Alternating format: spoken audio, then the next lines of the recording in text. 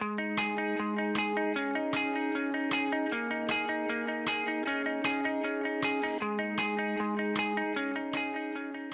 thank you very much for joining us. Now, how would you sum up Aviva's performance this quarter?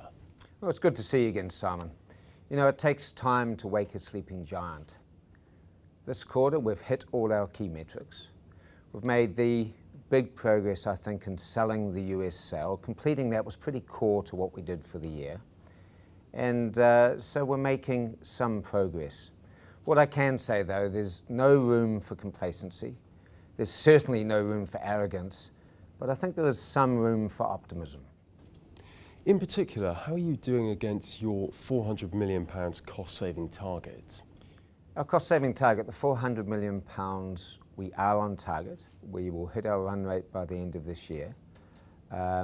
That translates to a little over 10% reduction from our 2011 baseline. Now, this has taken a lot of work throughout all our countries. All of our countries are now on track and all of our units are now on track.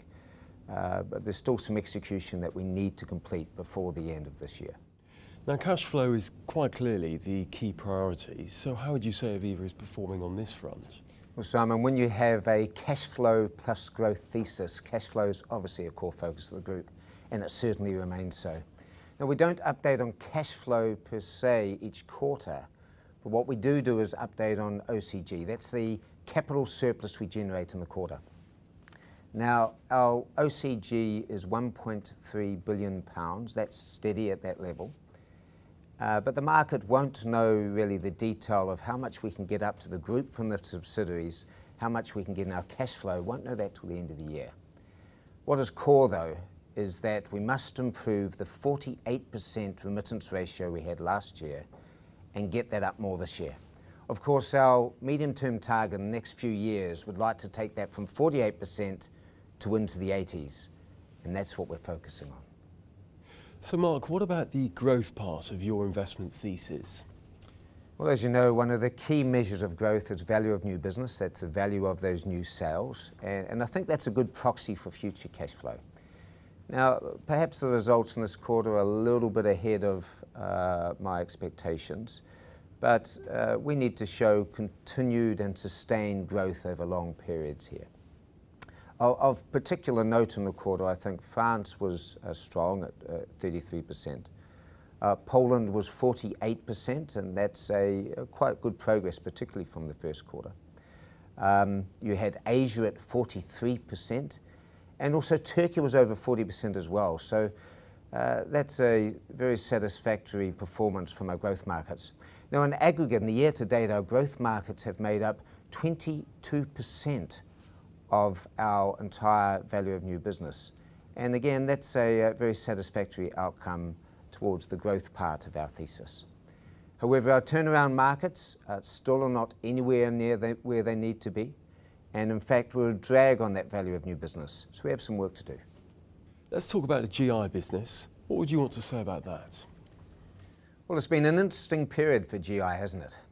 We've had, obviously, the floods in this quarter in Toronto. And the last few weeks, in fact, we've had some fairly significant storms here in the UK. And I'm delighted with the way the teams worked through these. We had the buses out, we had the assessors out, we had our claims people out, talking to our customers. And we've been able to process these claims very quickly. You know, that's what we're here to do. And then the obvious question is, how did that impact our financial results? And we measure that obviously with our core, our combined ratio. And our core's been stable for the quarter at a bit over 96%. I can tell you the storms, both in the recent weeks and in Canada, they were well within our catastrophe budgeting, well within our events, and so there hasn't actually been that much impact. And I guess this is due to two reasons. The first is we're a diversified group, and this is one of the benefits. So when you have CAT events or other events, when you're diversified across territories, that certainly helps you. And secondly, we're starting to see real benefits from our predictive analytics in our underwriting. I think this is an area where we are a market leader. I think this is an area that will impact our business continuing going forward. And it allows us to rate our risks appropriately. And you've made some appointments too. You know, one of the keys to our success and future success is getting the right people in the right jobs at the right time. And moving Morris, who was the head of our highly successful Canadian business, to the UK, which is our largest GI business, is a pretty important move. And replacing him with Greg Somerville in the Canadian business shows the depth of that team. Moving these people is key, and developing the teams under these key leaders is also important. And Mark, what about the group's capital position? Simon, the economic capital position, our capital surplus, has been a key focus for the group and the board last year and this year. Now, at the end of 2012, our economic capital surplus stood at £5.3 billion. Now, at the interims, at the half year this year, that went up to £7.6 billion. But of course, that was on a pro forma basis.